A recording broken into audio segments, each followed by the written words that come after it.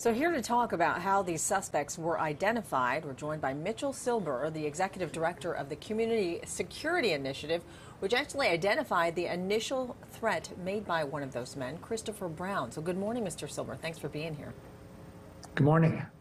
So let's talk about this case. When did your agency flag this threat, and how long did it take for you to realize that Christopher Brown was a danger? Sure. Well, last Friday morning, our intelligence analysts were doing their regular tasks. And at about 10:30, 11 o'clock a.m., as they were going through a set of threatening social media posts, they came upon this set of tweets that talked about attacking a synagogue, 10 o'clock at night, New York. And at that point, it suggested this might not be just idle chatter. So our organization immediately shared that information with Nassau and Suffolk County Police Department because we believe one of the individuals who turned out to be Brown lived in Long Island. Okay. We also shared that with FBI New York and then ultimately with the NYPD because we thought there was a chance that this might cross over to New York City territory.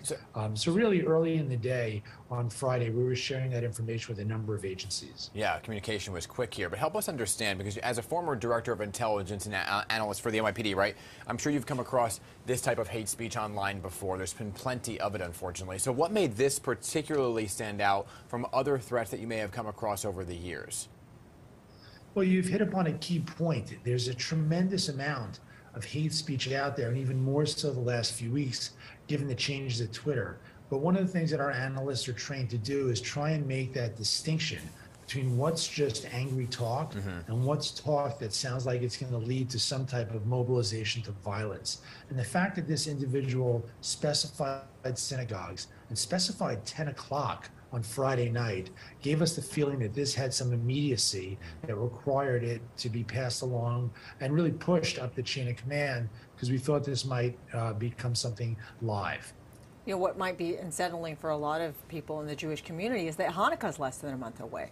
Do you usually see a rise in anti-Semitic threats during this time? And if so, what steps are you taking to prevent any attacks?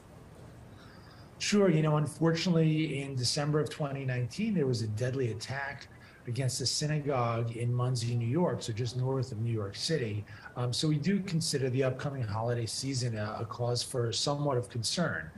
We're reviewing security protocols with all of the Jewish institutions in greater New York area to make sure that we've got safeguards in place. And we're continuing to coordinate with law enforcement as well as other Jewish security agencies to make sure that everybody has their defenses up as we come upon this new holiday season. And yesterday we were reporting that there may be an increase of patrols in specific synagogues around the state. Are you hearing any of this, and if so, where?